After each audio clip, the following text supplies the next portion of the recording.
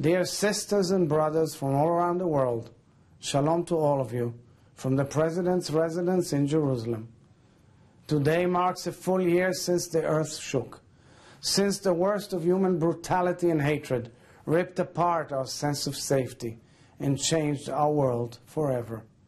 A year since our women, our children, our old people were hunted down in their beds, burned to death, beheaded, raped, and shot. A year since the gathering of our beautiful young people turned into a scene of carnage, torture, and death.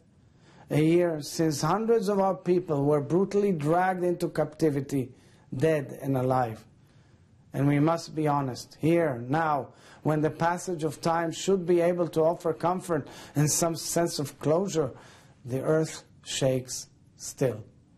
Our wounds still cannot fully heal because they are ongoing, because hostages are still being tortured, executed, and dying in captivity, because they and their families are still living in the loss and the terror of October 7th, right at these very moments, because tens of thousands of families still cannot return home. In many senses, we're all still living the aftermath of October 7th. It is everywhere in our country. It is also in the anti-Semitism that came charging forward throughout the world in the wake of the war with Hamas. It is in the ongoing threat to the Jewish state by Iran and its terror proxies, who are blinded by hatred and bent on the destruction of our one and only Jewish nation state. It is in the tangible fear, uncertainty, and anxiety about the future. All of these are here with us still.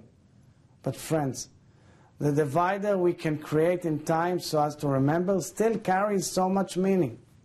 This time, 1 year later, is an invitation to come close to the pain and the grief, to look at it with open eyes and open hearts, remembering what we have lost, which reminds us also who we are.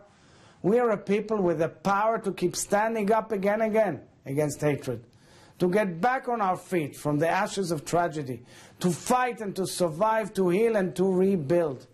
And in truth, this year of so much heartbreak and devastation, which has plagued Jew, Muslim, Christian, Druze in my nation, and Jews all over the world and other friends, this year has compelled us to return to the core truths of our peoplehood. It has compelled us to reconnect with one another and to recommit ourselves to the path of self-reflection, collective responsibility, and social justice that are the spiritual legacy of our people. And we really have been there for one another this year in beautiful expressions of love and solidarity. We have not abandoned our deep longing and aspiration for peace with our neighbors. And we hold on to this intention still, even as we insist that we as Jews deserve to feel safe and to be safe, regardless of where on earth we may live. So, my friends, we will emerge from this difficult time and we will overcome the hatred and we will rebuild.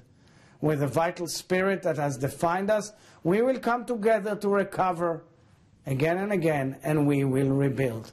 Inspired by the courage of bravery and the beauty of everyone we lost, we will not stop believing that a better world is possible. I would like to end my words with a prayer and hope in this spirit, that we find strength and receive the blessing of peace. Adonai oz la'amo yiten, Adonai yevarech et amo b'shalom.